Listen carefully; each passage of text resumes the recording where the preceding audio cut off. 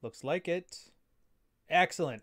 Esther Villar, the manipulated man. We're on episode 5. Sex as a reward. If you guys caught me, I was earlier on Twitch setting up the thumbnails for this one. Feel free to come in and check it out. There we go. Welcome, everybody. You know the spiel. Like, subscribe, blah, blah, blah. If you like the content, do the engagement thing, and that'll make sure that we can get this out far and wide, get a lot of guys who want to make themselves better, learn from their mistakes, learn from other people's mistakes, and make themselves generally have a better quality of life. This is how we can get there. So this chapter, pretty interesting. Let me get to the sex as a reward thing anyway. So you're going to notice a lot of this stuff. Like I said, this is probably my favorite part of this book. Like when I first had read it, when I first came across the red pill, I liked it because it built up anger phase. It gave you some kind of structure to the anger phase, and that way you were better able to move past it, no longer get angry. But the beauty of it is once you go back and to read it again after you're past that point, you know, like a year later, 2 years later, whatever, you start to see a lot of the guys that are still stuck in the anger phase, still talking about these talking points. And I get a certain level of humor coming from it when I realize that MRAs, MGTOWs, black pillars, all of these guys who make their modus operandi, you know, women are bad and we are angry and we're supposed to be, and there's these huge grievances. They're essentially taking the lead from a woman that was born in the 1930s, writing from the 1970s. 50 years have not increased their mental capacity for understanding the sexual marketplace one iota. And like I said, it's the big reasons I have zero sympathy for guys in those movements, I guess you could call it, is because like out of 50 years, if you can't pull something useful out of it, you're wasting everybody's time. I don't know why you just don't go into the garage, start the car, and leave it running for half an hour, but whatever. I guess some people just like to complain until a girl ends up touching them. So she starts off with, and I'll quote here, if a captive dolphin has learned to do a trick well, its trainer throws it a fish because the dolphin wants to eat. It will do whatever is asked of it. Man, however, since he earns money, is quite capable of providing his own food, so it would be impossible to bribe him in that way. In fact, he's above bribery altogether were it not for one basic male need which has to be satisfied: the need for physical contact with a woman's body. Now, this need is so strong and its fulfillment gives men such intense pleasure that one suspects that it may be the prime reason for his voluntary enslavement to women. His longing for subjugation may even be a facet of his sexual makeup. I did a tweet yesterday. If you're watching this later on, don't worry, I'll sum it up for you. It's a guy in what I think is a jiu-jitsu class. And then the coach is sitting there talking to him saying, I'm just going to try to stop you. I'm not going to try to beat you. And then he put the dude's family on the other side of him, where the kids are like, Daddy, we need you. We're lonely, or we're in trouble, or whatever. And the wife's doing it, and they're all suckering up to that. And because he has that innate need for protection and longingness of love of his family, he's sitting there fighting this jiu-jitsu instructor, and everybody's watching it and crying. You're like, that's the most adorable thing ever. He's willing to fight a master jiu-jitsu expert in order to get to his family. And I'm like, this manufactured outrage is tapping into that male need for subjugation, and it's damned weird. I'm just checking out chat right now. You guys are hilarious. So understand, there's a reason why a lot of the guys in this space have referred to it as a sexual marketplace, because it is essentially a barter system. You want to trade the things that the women find valuable for the things that men find valuable. And for the most part, there's only one thing a man finds valuable, and that's what we call in shorthand sexual desire, because it's not just sex. If it was just sex, it would be get a prostitute, life would be good. And for the most part, most guys don't want that. I have a feeling even in the places that are legal, they still have celibate men. So it's obviously not a case of cash. It's not a case of that.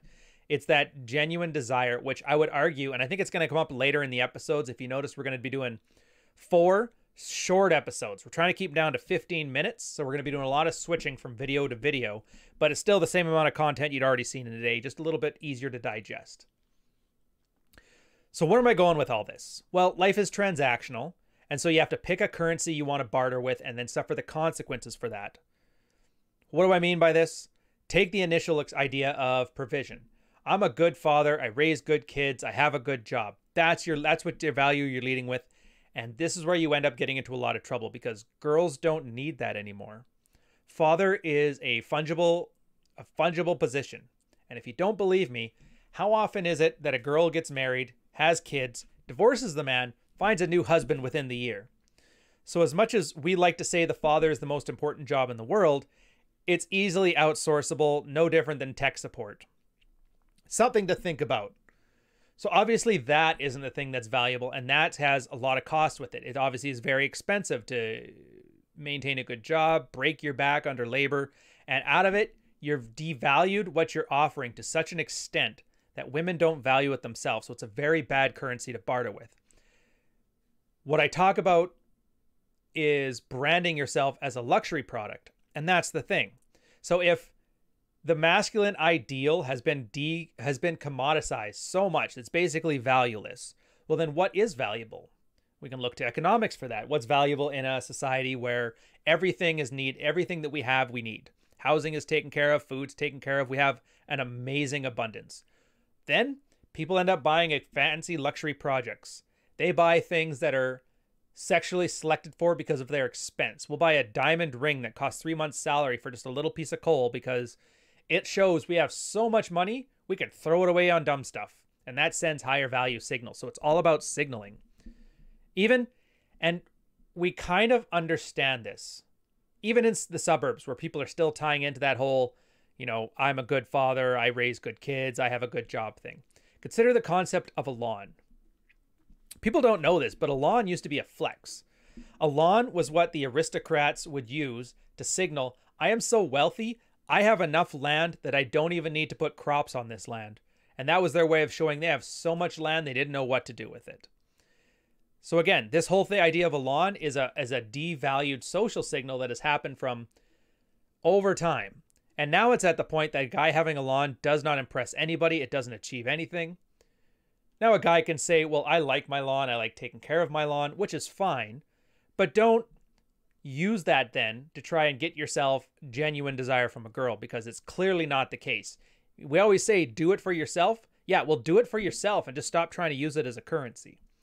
Again, luxury stuff. If you're the top tier man, if you're the man that she could flex on her friends with, because remember, women may not love men according to Esther Villar, but they love to hate women, and they love that validation from their female communities.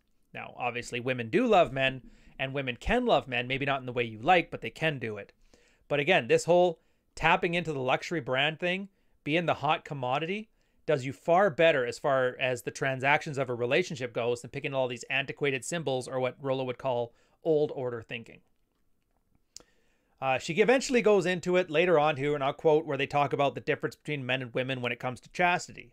Again, this is written in the 70s. Of course, they're going to be talking about chastity as opposed to just being a virgin or a celibate man. But chastity on a man has never been worth much. As women do not really care for men, they are not much interested in his chastity. For this reason, a boy can never be raped by an older woman, only seduced.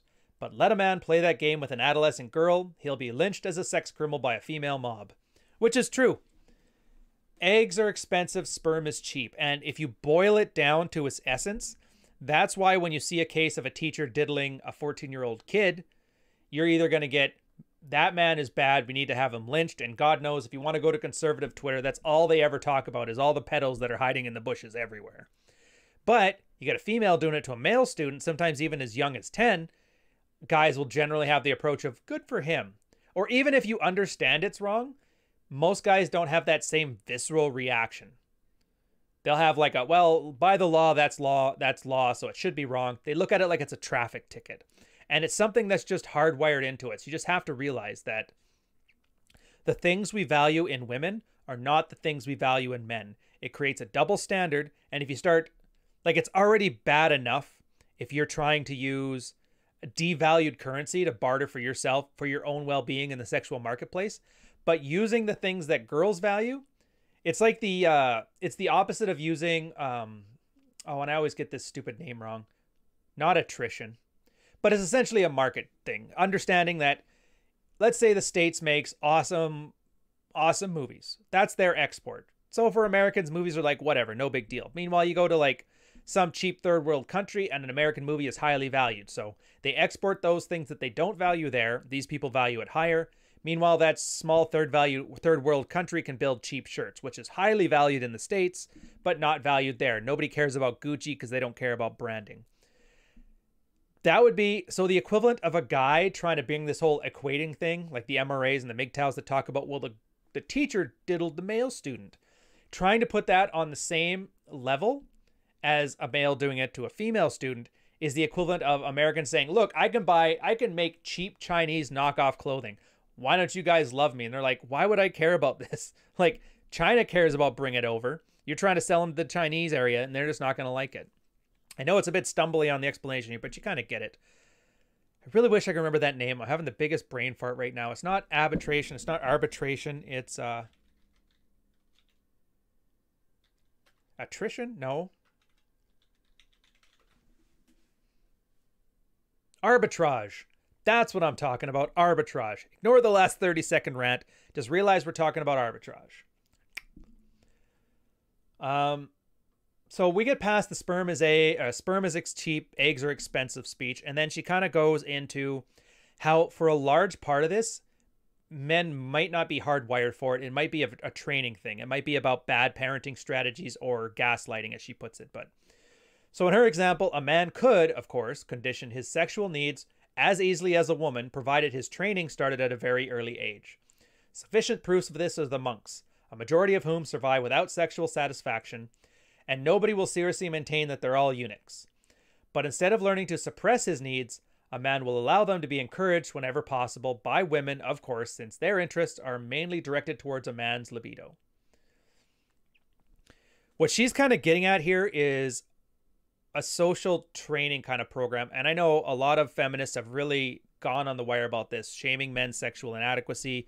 You'll notice this amongst the I'm not like the feminist, anti-feminist types that still try to manipulate men, but they do it in this chastity way. Like, you need to control your libido. Porn is cheating, and Christian girls are bad for that too. It's essentially the kind of vilified things you see Christian girls do. But then you realize it's not that they're trying to remove the boots off the necks of men. They're just mad that it's not their boot. And let's face it, it's been until we hit the Industrial Revolution and the understanding of how to build an internal combustion engine, controlling men's sexuality has been the primary productivity driver through the entire agricultural revolution. So it is a powerful thing. The male sex drive is what allows us to accomplish just about anything that robots can't do. So I would argue in this one, this is where she gets it completely wrong, in that she wants men to control this and basically become neats. Like we've seen, it's the 70s, so they didn't have video games back then, so they didn't have neats. But we're seeing how it comes out now. A generation of men who just waste away. Herbivore men. And that's essentially what she made the argument for. And this is why I love when you read this stuff with a critical eye, because you see she's basically encouraging guys to check themselves out of the sexual marketplace in order to depower women. But when you do that, you end up losing a large part of what makes men, essentially. Our ability to get things done, our ability to change the world around us. And I would argue, I don't think Xbox and weed is a nice solution around to that. I think the better solution is just to understand your instincts, to understand your desires, and then to strategize around them. Because otherwise, if you end up having incongruent goals, the house in the suburbs, I have a giant lawn, so girls know I have more land than I know what to do with. Then they end up getting manipulated by a girl because they're very incongruent with the type of currency they want to use in the sexual marketplace. As opposed to a guy knows he's sexual, he knows he desires women, he ends up strategizing around his luxury branding as a man, being in shape, being stylish, being socially aware, being able to be a social flex on people. Offer the things that money alone cannot provide. Then you're able to not only be in touch with your needs here, with your instincts, but you're also better able to use them so you're not constantly being manipulated. Because I know the biggest fear of a lot of guys is to be that suburban dad who has to work himself to the bone in order to provide his family with the lifestyle they've become accustomed, using the kids and the wife's happiness as a crutch, as a cudgel. Same as that jiu-jitsu video I was talking to you about before.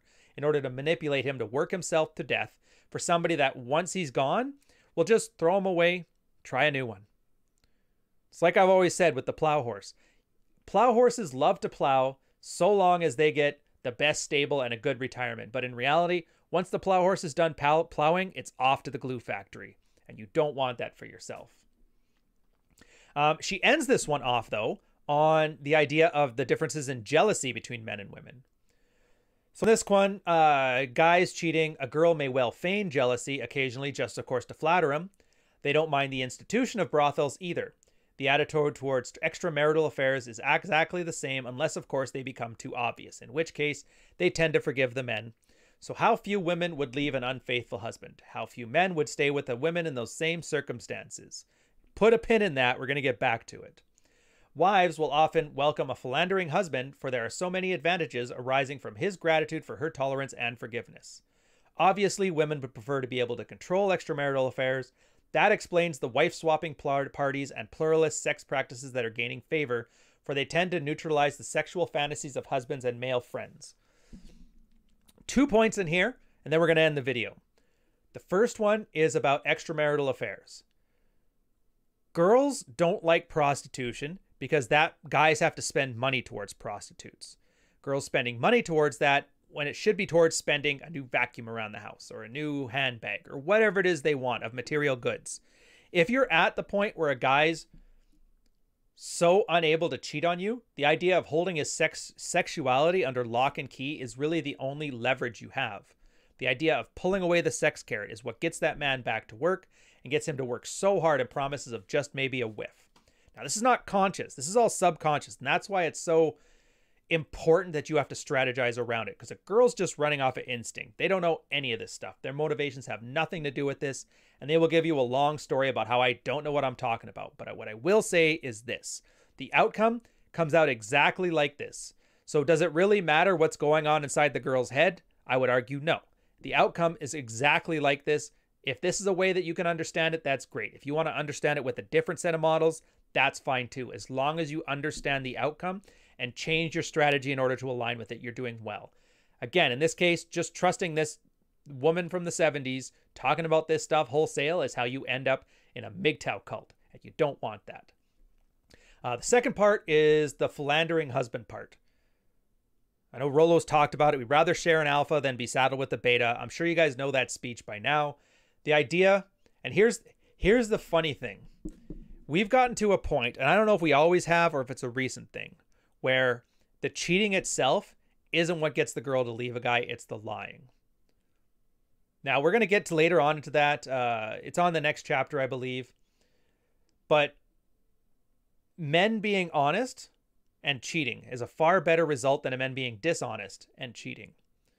Again, because it's those lies. She knows she cannot trust his honesty, so she can't trust, are you making any more money? Are you going to be here for raising the kids? It's always that what's in it for her. If she truly either has, if she, excuse me, if she doesn't have that guy she sexually desires, but she's still getting provision from, the last thing she wants to hear is that he's lying to her, because then that's a threat to her provision. And that's why those girls tend to leave.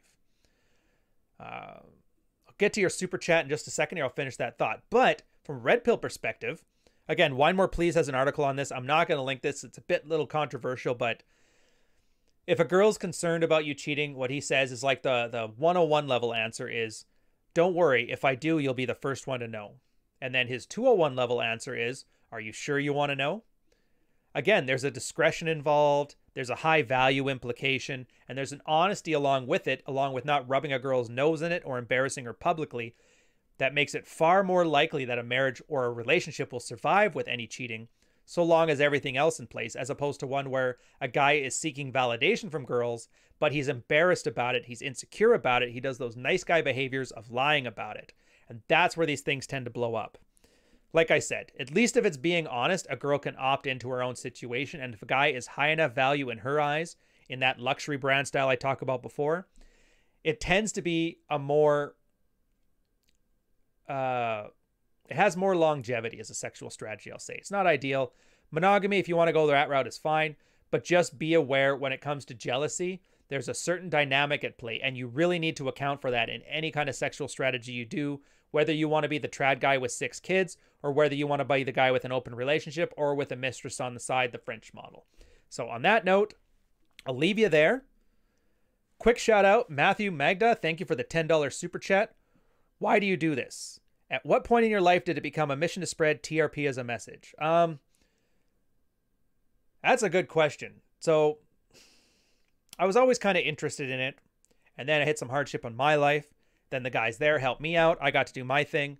I've been treating it like a take a penny, leave a penny jar. I got this much help out of it. I'll try to contribute more. Then I kind of also came to the understanding that one of my more rewarding times when I was in the military was my time teaching at fleet school. So the idea of teaching as a rewarding experience, I found very valuable. Add to that, the corporate experience, driving in traffic, I really didn't like that stuff, but it all kind of came together and I'm like, you know what? Building this stuff is actually way more rewarding, way more fun, and it doesn't pay as well, but you know what? It pays the bills and that's good enough for me. So that's kind of the big reason I'm here. And then beyond that, the entertainment side, I've always been an artist at heart. So just being able to put up some nice entertaining videos on YouTube or on Twitch and get guys to have some entertainment from it ties into it as well. Like I love the idea of books like Punch Riot or Opium Tales, paintings, books, creative stuff that's kind of designed for a male audience. And so again, that's part of that too. So hitting my creative itch. So I hope that answers your question. But anyways, thanks for tuning in, guys. We're going to move to episode 2. We're going to talk about the female libido. It started 5 minutes ago, but you guys already know it's coming. Anyways, I'll catch you guys in a minute. If you're watching this after the fact, don't forget to like, subscribe. Check out the full series in the Sidebar. The playlist is there. You'll enjoy yourself. Trust me. Now we got to do 20 seconds of this. So that way we can have room for the end cards.